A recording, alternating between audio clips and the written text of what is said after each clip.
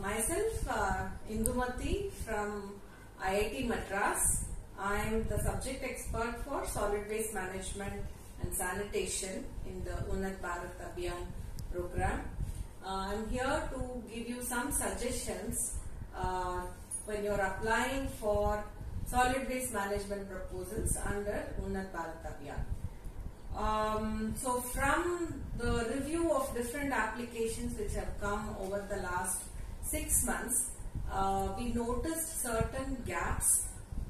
So we would like to share that with you and also help you write better proposals.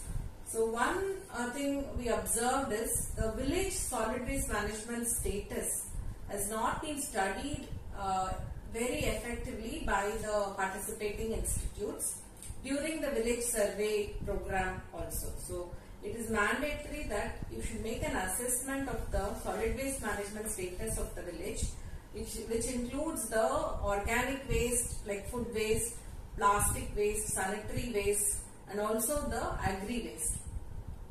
And you should have a discussion with the panchayat president and the leaders of the community and the local block development officer to understand what is the immediate need for the village and develop the proposal based on their need, so that there will be a better support from the community. Once you assess the need, you have to go ahead and make a plan and prepare a budget, not only for the infrastructure but also for the operation and maintenance of the systems in the long term. The best way to go about doing planning for the operation and maintenance is to tie up with a local NGO or train the people in the village to operate the plant effectively. It will be ideal if there is some income generation from your system, like selling the compost, which will help sustain the operation and maintenance cost. There are certain technologies which require a large funding, just like biogas plant is much beyond the funding which UBA is giving the participating institute. In such cases, it is better to approach the panchayat for funding, government fundings. The NIRD website has a list of all the different government schemes which you can tap into, and the panchayat can apply for those fundings, and we can pool the resources and put the system in place. The other way of dealing with a large funding project is have a cluster village concept.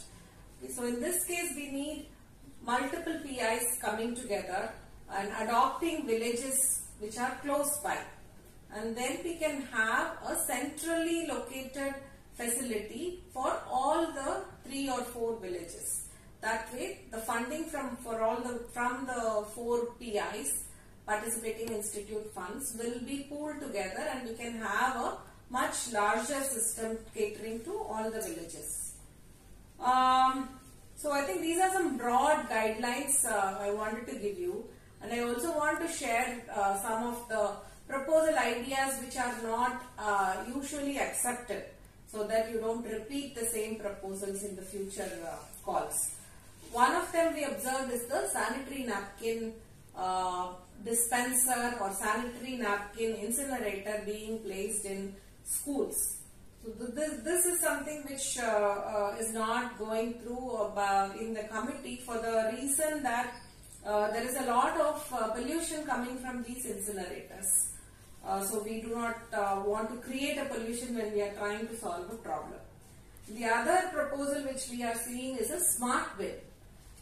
Definitely this is not acceptable in the committee, because there are much bigger problems to solve in the villages. Instead of putting a smart bin, again it needs a lot of maintenance, it may go defunct. So these are solutions which we don't need in a rural area. We are here to support you. Let's work together to take Swachh Bharat mission to every village in